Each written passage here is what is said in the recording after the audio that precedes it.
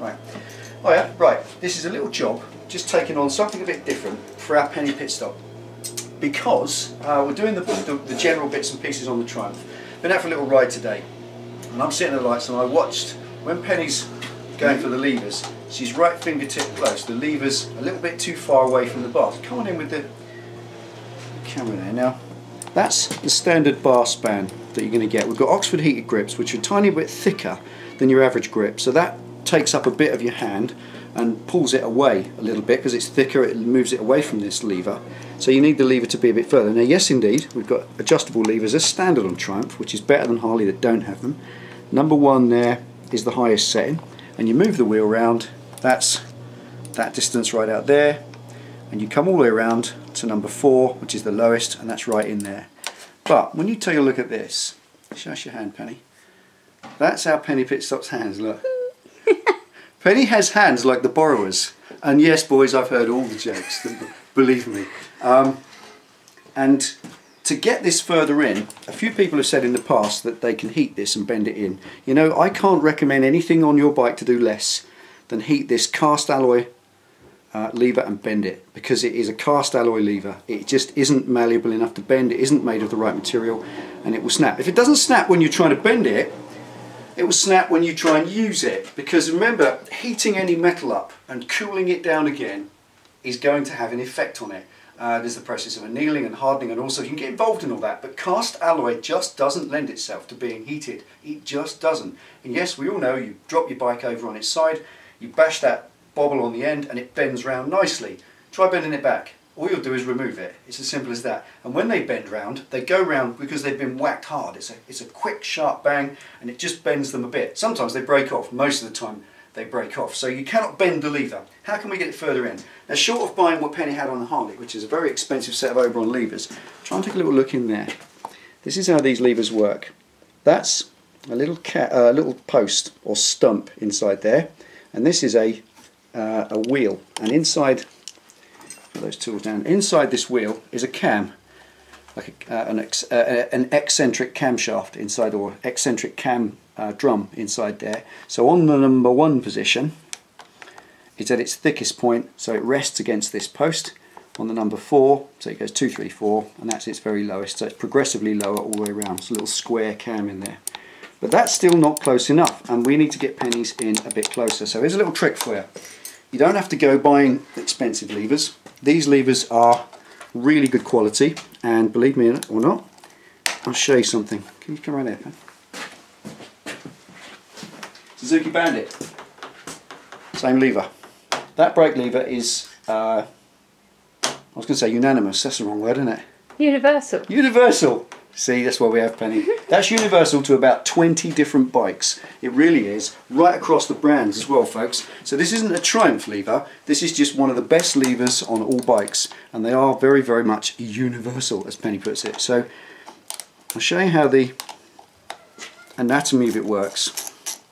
You've got a little lock nut underneath, which you just remove, and then there's a little oily post comes out there. It's like a little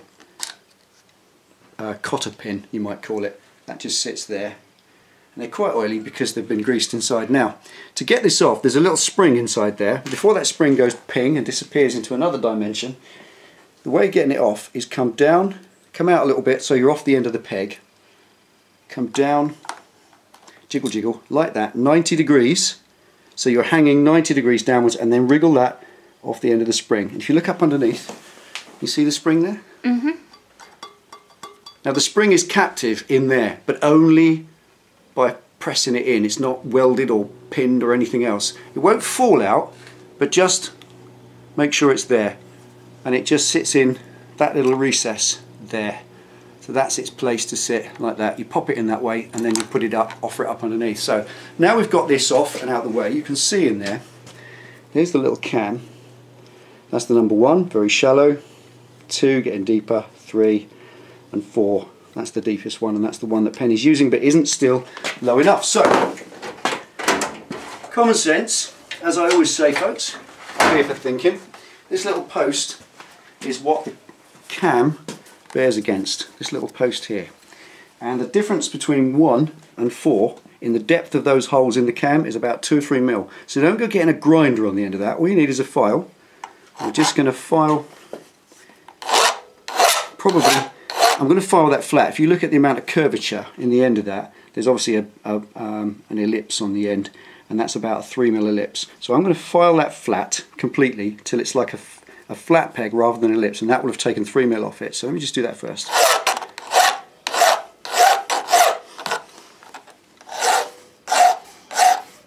Right, there we are. Now we should, hopefully, now like I said, there's a little recess that the spring sits in, and the spring pokes out the front. Let's get in from here. So you just got to get that spring into that recess, and you just wriggle it and it pings in. There it is. Then lever it up through 90 degrees, pop that in, hold for a sec. And now this is the final assembly, so I'm going to put a little bit of soft copper grease on this cotter pin just to give it a good chance. It stops them wearing, and it's better than regular grease because it doesn't kind of disappear.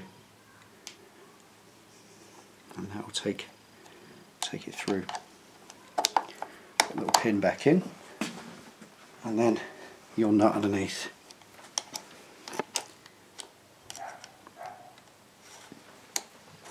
And that's a lock nut under there, so that's just a simple 10mm lock nut, wrist tight.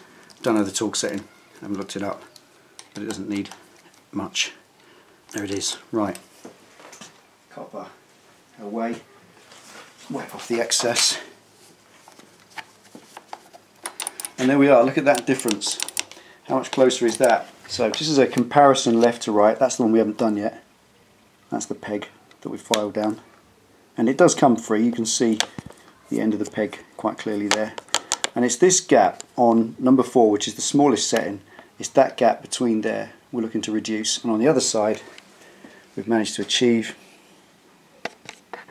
is that's now probably half, if not a little bit less. Don't file it off until the body of the lever hits the body of the clamp. That's far too much, and it won't work.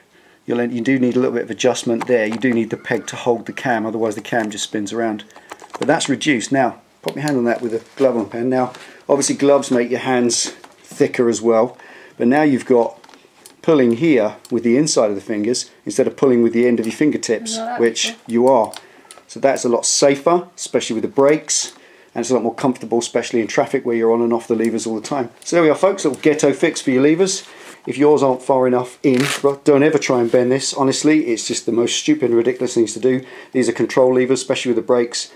Just take that little pin and file it down. That one in there, easy. Don't use a grinder either because you're only taking about 4mm off. Okay, there we go. If you have any problems, let me know. It's very simple to do. If you bugger up the pin, it's not hard to fix it because all you've got to do is take it out and then just take the end of a bolt. You can thread that little hole. You can thread a bolt in there, just a small 5mm bolt, and cut it off to the right length and then round the end and use that, so they're even replaceable. Okay, hope you like that. A little bit of fun for you. Ghetto fix for your levers. Delboy's Garage. Take it easy, ride safe. See you next time.